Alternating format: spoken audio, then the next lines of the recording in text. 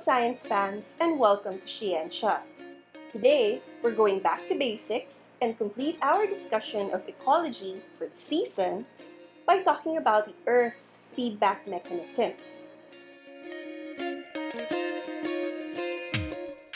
So far, in our Back to Basics series on the environment, we've talked about how ecology is the discipline that studies our home, planet Earth, and how the environment is everything and anything around us. And last week, we continued our discussion by talking about geographic areas where biotic and abiotic factors work together to form a bubble of life. These geographic areas are known as ecosystems. We also talked about how living components of ecosystems can be classified as producers, consumers, and decomposers, with producers producing food from the sun, consumers consuming plants or animals to survive, and decomposers facilitating the process of decomposition to return all essential nutrients to the soil.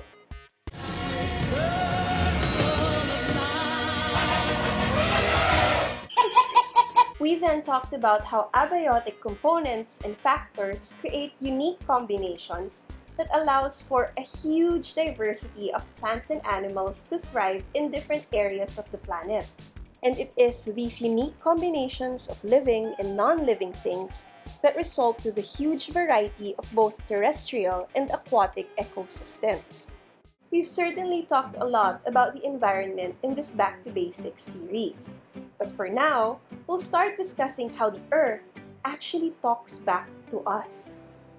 When we hear the word feedback, we often think of comments or suggestions that we hear from people to help us ideally improve our work. Like how our teacher gives us tips or corrections so we can improve our writing or how we solve math problems. We also tend to get feedback from family to help improve how we do our household tasks like cleaning our rooms or helping cook in the kitchen. We can also get feedback from our friends, like when we play games, when they tell us how to improve our tactics and techniques so that we can win. But what does feedback really mean? Feedback is the outcome or product of an action used to influence how that initial action will proceed in the future. For example, we have a forest, the La Mesa watershed, that covers more than 2,600 hectares of land in the areas around Quezon City, Caloocan, and Rizal. The La Mesa watershed comprises a variety of ecosystems that is home to many indigenous and endemic species of flora and fauna. As a watershed forest, it helps clean up the air by absorbing carbon dioxide and other pollutants. But at the same time, it also helps capture fresh water from the rain and other freshwater ecosystems like rivers and streams so that we can use it for our daily needs. The watershed currently experiences illegal logging, and we have lost thousands of trees that clean the air and help capture water. Because we're losing the forest and all that it does for us, how do you think it affects our daily lives? Metro Manila and its neighboring areas have been continuously having water problems for more than a decade, and it's linked to water shortages that is a consequence of the loss of capacity of our watershed. What I'm trying to say here is the water shortages that we are experiencing is the Earth's feedback on how we've been managing our forests and watersheds. And that's what's scary about the Earth's feedback mechanisms. Most of the times, the feedback is much larger in scale than the actions that were initially done. And at the same time, they also affect people who were barely involved in the first action in the first place. So it's really important to understand how the environment works so we can better understand whenever it tries to communicate with us.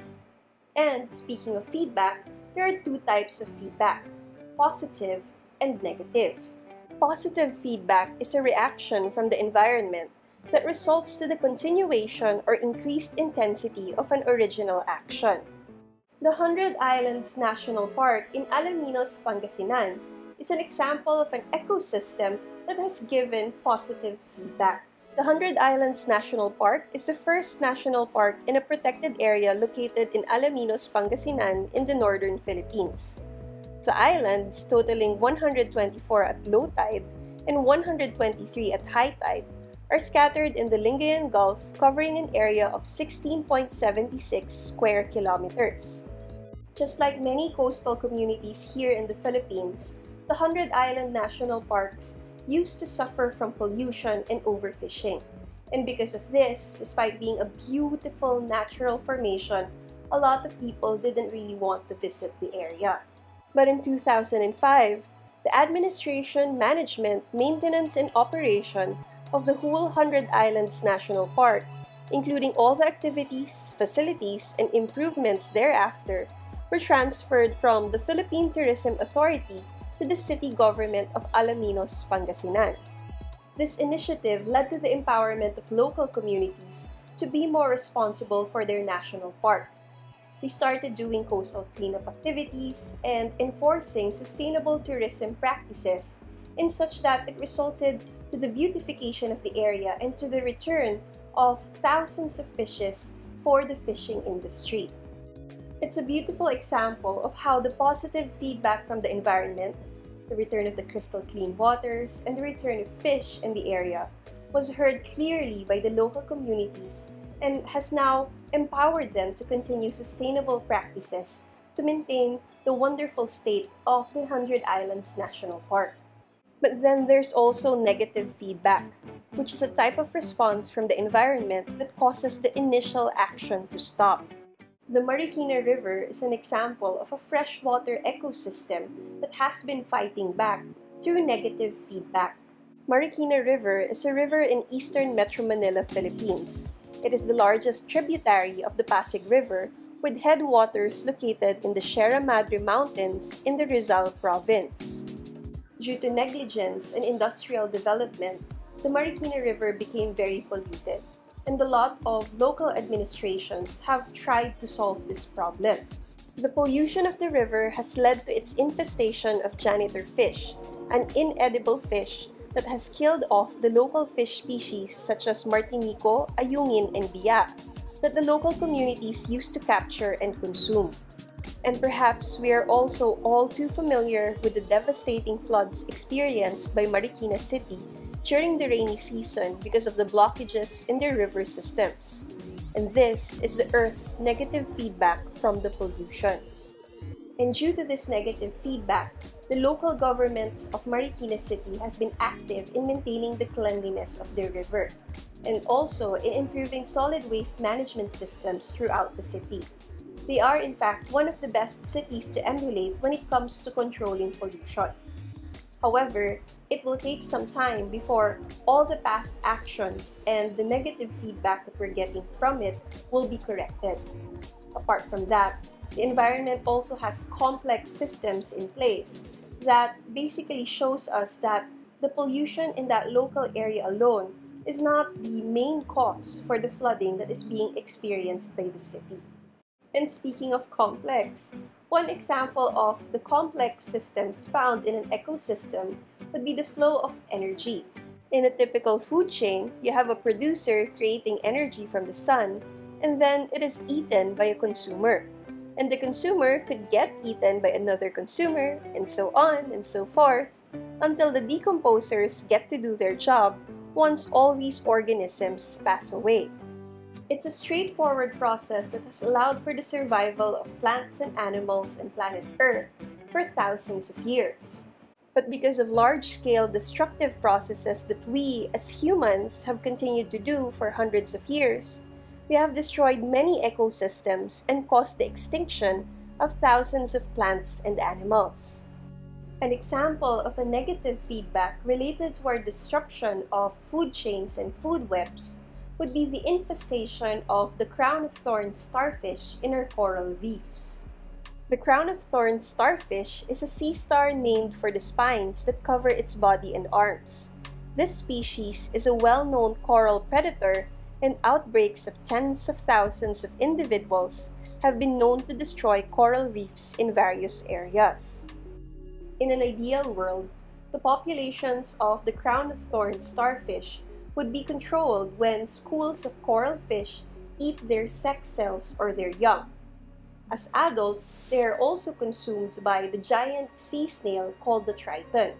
But overfishing for food or for the ornamental fish trade has left our reefs vulnerable to the overpopulation of the crown-of-thorns starfish. And if our reefs are destroyed, either by the overpopulation of the crown-of-thorns starfish, the warming seawaters, or ocean acidification, all negative feedback from the environment, then our coastal communities will suffer as they are highly dependent on the fishing industry for their survival. Now, if you want to learn more about the impacts of the ornamental fish trade on the environment, then please watch this video that will pop up over here at the end of this one.